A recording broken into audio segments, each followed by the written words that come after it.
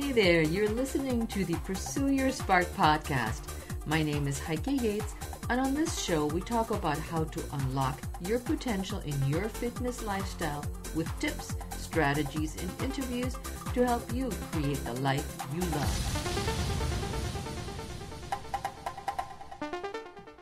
Well, hello there, and welcome to another episode of the Pursue Your Spark podcast. I'm your host, Heike Yates, and we have a special episode today. It is Thanksgiving today. And in episode number 32, we're talking about 5 quick and guilt-free holiday survival tips. I love Thanksgiving. I'm originally from Germany, and we don't have Thanksgiving. And when I moved here from Germany to the United States about 30 years ago, I had my first Thanksgiving meal with my German friends who invited me. I had no other friends at this point, so they're like, you're single, you're solo, come on over, because that's what you do. You invite people that have nowhere to go on Thanksgiving. I was blown away by the food that was prepared. The amazing scrumptious turkey with gravy, the sweet potato casseroles, the green beans, the pies, apple pie, pecan pie, pumpkin pie. There was so much food. I always said you could have fed an army with all that food. And I loved every bite of it. So I decided that I start this holiday season off with a bang and show you how you can eat your favorite holiday treats without guilt and gaining weight. You know, there is a better way to avoid the holiday weight gain, sugar crushes, and the food hangovers. So let's dive into my 5 quick and guilt-free holiday survival tips. It starts out with temptation. Number 1 is control temptations.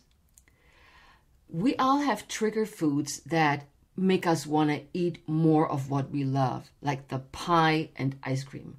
I just love apple pie, and I love the ice cream. But actually, I love whipped cream. That's really my oh my God. I always say I could dive into whipped cream. So if you give me a piece of pie with whipped cream, I literally can't stop eating pie and whipped cream. And I feel so sick afterwards. So here's if you have one of those trigger foods, think about which ones they are. Like I said, mine is apple pie and whipped cream. And so what I do is I have a tiny little piece of the pie and a little bit of the ice cream, but I make sure that we always bring some fruit. So I have a load of fruit right next to my bits and pieces of pie. It takes me a little longer to chew up the fruit. I have different flavors, and they satisfy my pie cravings. Also, plan for parties. And you've heard this before. Eat a light snack like a yogurt before you attend a party. So you don't go there all starving, hoping that you will find the amazing foods that you love and start stuffing yourself with things you would never eat. So plan for parties. Eat a light snack like a yogurt or another protein source that starts filling you up a little bit. Then temptation number 3 is starchy breakfasts. I love pancakes, and pancakes usually come with a ton of butter, syrup, juice, and coffee. So when you're invited over or you're staying at somebody's house and they're whooping up that pancake or the French toast, stop yourself and see if you can get an egg white omelet, a piece of fruit, or a fruit salad. Maybe there's still some fruit salad left over, and a piece of whole wheat toast. And if they don't have it, grab just one of the pancakes. All right, I'll give you that, because we're not on a diet. We're being real here. We're real people eating real foods. But instead of eating the pancake 6 or 12 stack, maybe an egg white omelet with some fruit salad and a piece of whole wheat toast will stop those temptations. Number 2, smart choices. Smart choices as far as what you choose when it comes to your meals. choose oil-based dressings instead of creamy dressings. Think of your dressing that oftentimes I see these delicious salads that have all this goodness in them being doused in this creamy, orangey, or whitey dressings that are just packing on the fat and the calories, and you don't really need them. Drizzle some olive oil, some lemon, a little balsamic vinegar. It is so tasty, and you actually can taste the salads. Same goes for if you're making a potato salad. It doesn't have to be loaded with a lot of mayo. A little bit of olive oil, a little bit of, again, vinegar goes a long way. Second, choose grilled fish or chicken over other options. Now, today we're eating turkey, so go for the turkey, because if you have the turkey with a little bit of everything on the side, you're good to go. But I'm thinking more of what came to mind when I prepared that podcast was a cordon bleu. A cordon bleu is a piece of meat, chicken or pork, that you cut in half, but it's still attached, so it looks like a butterfly. And you fill it with ham and cheese, and then you bread it and fry it. So this is definitely not something I want you to pick. So scratch things that are fried, that are battered, that are filled with unknown things. And that goes for seafood too. Number 3, choose mixed berries instead of a slice of cake. Or mix it up. You know, berries go a long way. If your health is really important and you don't want to gain weight, you don't miss on the slice. You don't miss out the piece of cake. Because as I said in number 1, watch what your triggers are and be aware that you're not eating what triggers, in this case, a sweet tooth. You may have a salty tooth. And so it's the same goes if you're a chips eater. Make a smart choice. Don't eat the chips. Go for the fruit. Go for a pretzel if you're savory.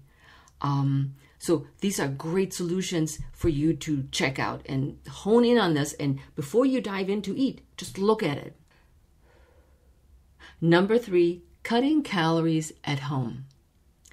When I grew up, my family served our meals family style. Put the pots in the middle and everybody just dug in and started eating. So having these pots sitting in front of you does not help with portion control, especially when it's something you absolutely love. You keep digging in and keep eating and don't even listen to your hunger cues anymore because you're just going for it.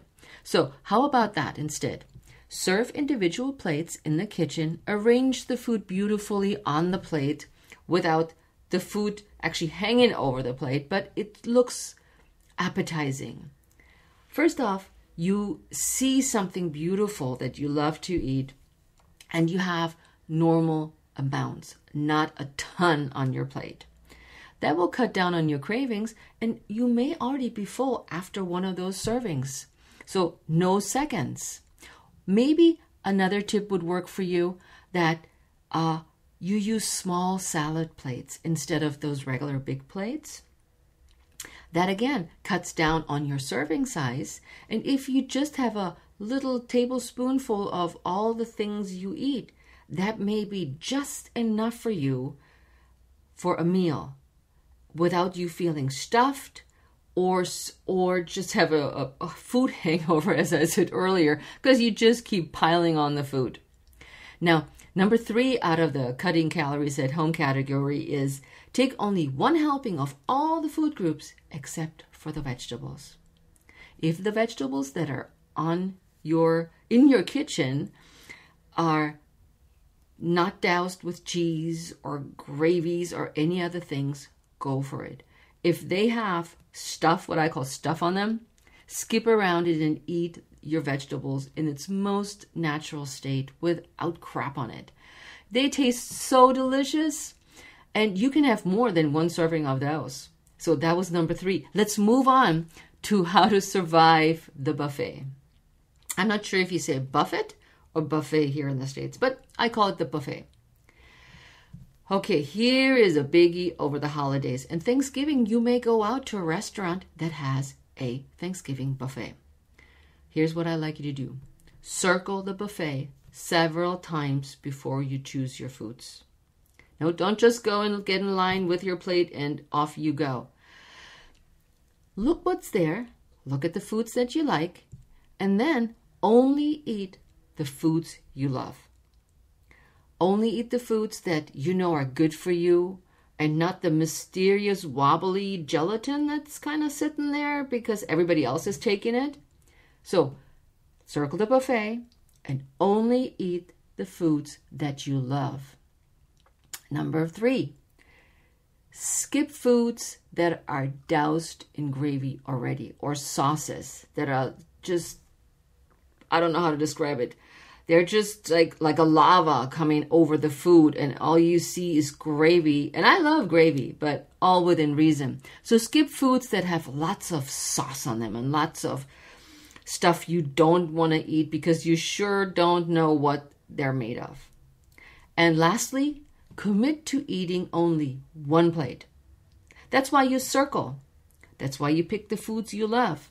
You skip the crap sauce foods, and that makes sure that you only eat one plate because you will have the things you love. You enjoy them because you eat them slowly. You enjoy them. And you're not already eyeing the buffet to see if the line got shorter and you can just dive in for another round of it.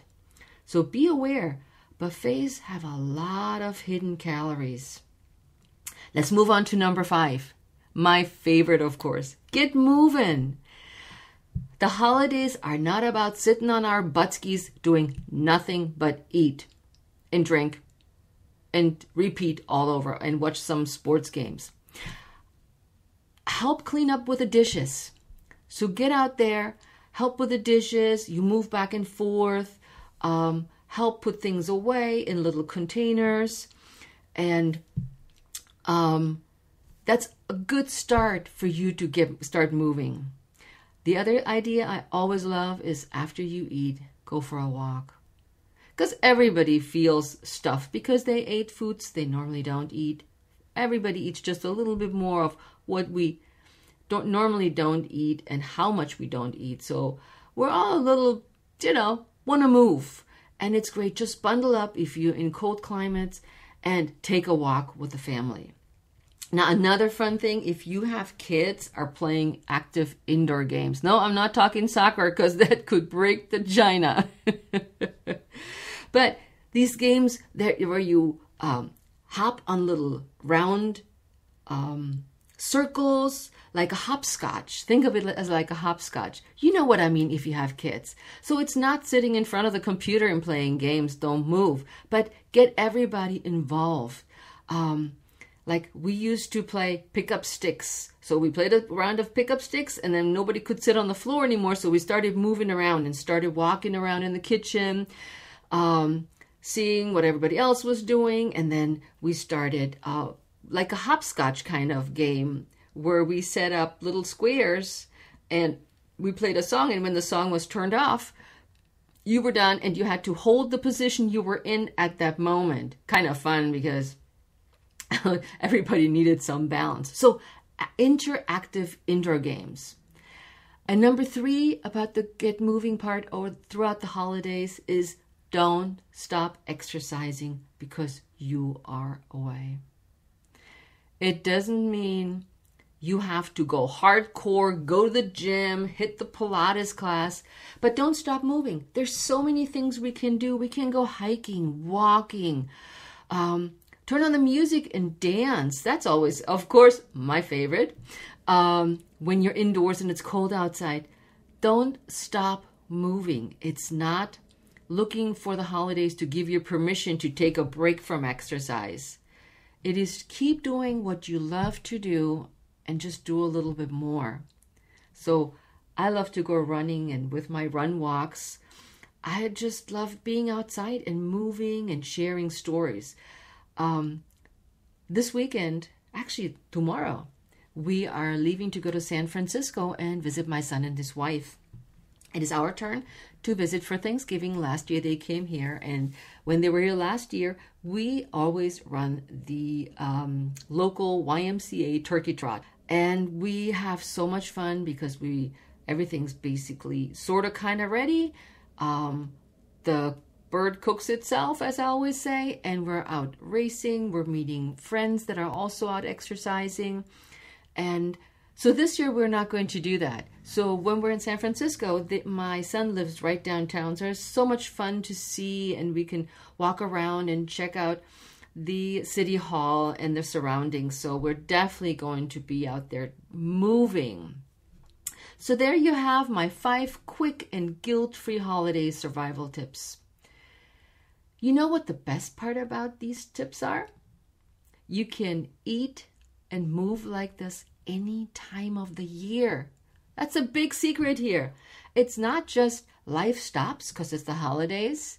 We eat till we fall over. We don't exercise so the pants will explode. No, you can eat and live like this every day. So January doesn't have to be another quick fix diet. So exercise is part of the equation, and you know I love to exercise. So continue to work out, strength train. You can always rock out a couple of push-ups during the holidays. Not only does this whole approach keep your weight in check, but it also lowers your stress. We don't need more stress. We have enough stress in our lives. This is the time where we just chill out, eat sensibly, exercise, hang out with the people we love. And that's what I'm going to do. So I have a request. Are you subscribed to my podcast? If you're not, then I want to encourage you to do that right now. I don't want you to miss out on another episode. Click the link in the show notes and subscribe in iTunes. And you know what? While you're there, I would love it if you left me a review over on iTunes. These reviews help other people find my podcast, and I love reading them. Just again, click the review button on iTunes, select ratings and reviews, and write a review. And let me know what your favorite part of the podcast is. This is awesome. Thank you so much. Have a wonderful, safe, and healthy Thanksgiving. So until next time, ciao.